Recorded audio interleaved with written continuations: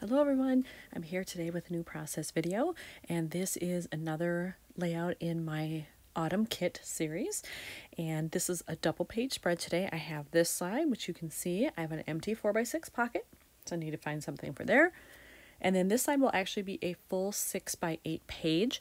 I have two photos, one of each here, and I sort of like the idea of having this at the top better. However, I think that's too much of us there, and then having this alone at the bottom seems weird. So I may end up having to trim this down a little bit to get it to fit, put it at the bottom, and this one will be at the top. Really what I need to start with though is 4x6 card and then background paper for the 6x8 portion. So here is my autumn kit, so I will be pulling as much from here as I can. So I'm going to start with the cards. My 4x6s are kind of tucked behind there. And then I do have some 12x12 and 6x12 papers in here as well. So I will be looking through those for this background.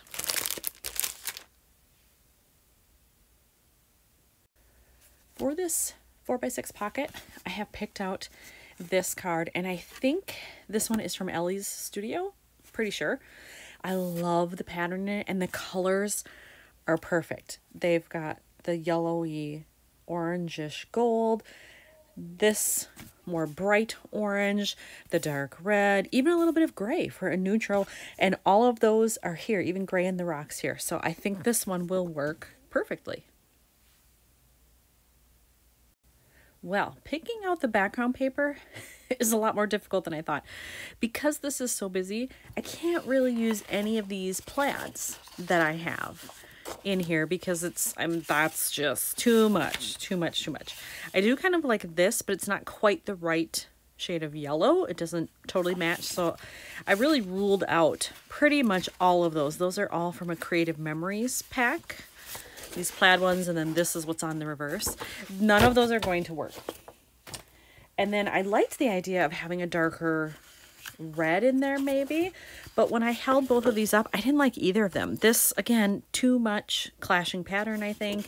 And same here. This is a little better, but I don't know. I wasn't sure about the polka dots with that. And so I pretty much just nixed all of those. Same thing here. I like the yellow, but I didn't like the patterns. So it got me to these two. Now I still have the dot issue here, but I like the color. But this one is pretty much perfect because there's a very, very subtle pattern on here. It's sort of a heathered look or a grungy, but it's barely noticeable. But the color is perfect. Look at those. They go so well together. My only concern is that there's a lot of yellow happening in these photos already. So if I add them, I mean, look at that. I either need to matte these, I probably need to do some washi if I don't matte them, and then I've got to bring in some extra colors. And I'm thinking maybe the aqua from my shirt and my sweater, since I'm in there and it doesn't appear anywhere else, maybe I can work that in somehow. But I've got to do something else, and maybe even some green, because the green here is there's so little representation of it. I could bring that in and that might really help. I did cut this down to 6x8, so now that part is ready. And then I pulled out a bunch of my embellishment and ephemera type stuff, just so I could start looking through there to find some things that might work. And I did find one little element here that I really like. I was talking about that green, and I'm thinking maybe if I just overlap this along the bottom, it adds a really nice pop of green, and it brings out this green in the background really well. And I hadn't anticipated that, but I'm really digging the way that looks. In this pack of wood veneer that I had in my kit, this was also in there. And I want to use it on this card. I think I'm going to keep the leaves where I had them and then just overlap it in some ways similar to that, because this layout, two of the three of us are there. In the previous layout, my other friend is there. So I do want it to show that we were doing this as a friend's day out to relieve the stress of 2020.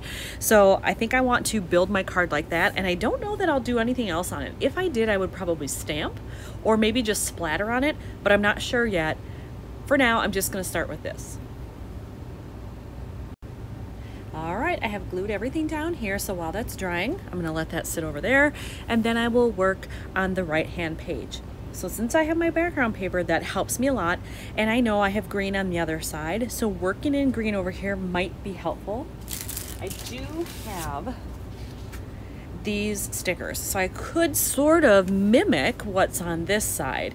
They're not exactly the same color, but the darker parts, this shade to that shade, are pretty close. So I might be able to work something in falling off the border or something like that. So I'm certainly considering those, but I'm willing to keep an open mind in case there's anything in here or in here that works better. When I went into my washi stash, I remembered that I have this one. It's green and it has leaves on it. It's not a perfect match to over here, but it's pretty close to that bottom color. I'm not quite sure how it's going to look on such a bold background, so I'm just going to take off a little bit and try it. If I hate it, not a big deal. This is why it's a good thing that washi is repositionable. I added the washi on there, and I think I do like it because when you hold those next to each other, the green does look good. But I think that's probably all the green I need. It's quite bold. I did also trim down these photos to make sure that they would fit on there like that. So I have those ready to go. And then I pulled out this sticker sheet to see if there's any way I could work in this aqua color. And I like both of these. I like this little sticker here that's got the blue flower on there. Actually, I also have this one. That's cute. It says hello. These are remnants. I used the middle section for something else for my opening page, and I have these left. There's also blue in there. I even thought about this, not using the I love fall, just fall and putting it here. But I'm worried that might be too much. Those letters are pretty big, and I'm just not sure that that would go because I have no blue on this. Now I do in the other photos. I just don't have it on the card, and I'm not sure how that'll look. I decided to use two of the stickers I had. This came as one piece, this is a second piece. But I love it that it works in the blue plus these colors, which are also in the card.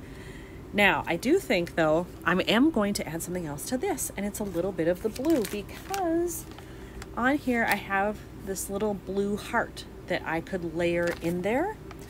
I thought about using the end of this, but I wasn't quite sure how to make that work. So I think I'm gonna try the heart first. If I hate the way it looks and I don't feel that it goes because it's a heart, then I may switch to one of these. Well, I didn't like the way the heart looked at all, so I decided to use this piece and just wedge it slightly under the wood veneer and then just under the edge of this. And I think it's cute. I love that it brings in the blue. I was worried about these patterns, but really against this, I think it ended up being okay because they're such small areas. So that is done, I think. Again, I might splatter, but that's about it. This side though, I feel like it's still too blank up here, so I feel like I need something.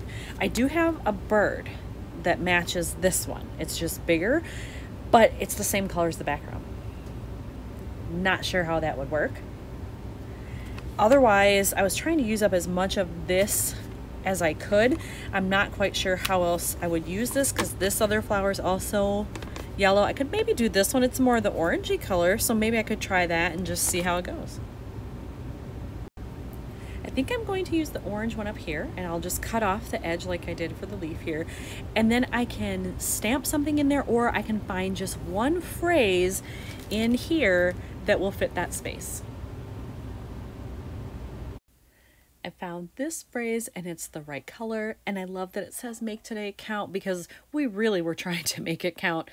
We knew we probably wouldn't be able to go out much again after this if COVID kept getting bad, which it did, so I think that's quite appropriate. I thought maybe I was going to do some misting or splattering on here. Now I've decided not to. I didn't have quite the right color, but I'm going to do some stamping. I'm going to use this very old stamp from Stampin' Up! And a very old ink. This is, what is it? There we go. Tempting Turquoise. It's very old, as you can see, very well loved. So I'm just going to stamp it as it looks here. I probably will do a stamp and then stamp away a second time so it's not quite as bold. So it should look like that when it comes out. My stamping is done, so there you can see it on the 4x6 card, mostly at the bottom, and then I just did a little bit on the side. Because this is so busy, I left the rest of it. And then on this one, I did just a little bit on the bottom there on that open border, and then right here along the top, and a tiny bit right here, maybe 2 or 3 dots. That's it. And I think that's enough. So now I'm going to put everything in the pockets. As I was putting everything in the pockets, I felt like I needed something in the upper half here, and so I did find that phrase label that says time away, which is perfect. That's exactly what it was. That's what we were looking for. I think it works well. So since these are back in the book and in the pockets, I'll do some close-ups there. I love how this turned out. And then there's the right-hand page with the extra stuff, and I'm very happy with it. So here's another one done in my autumn series. Thanks for watching.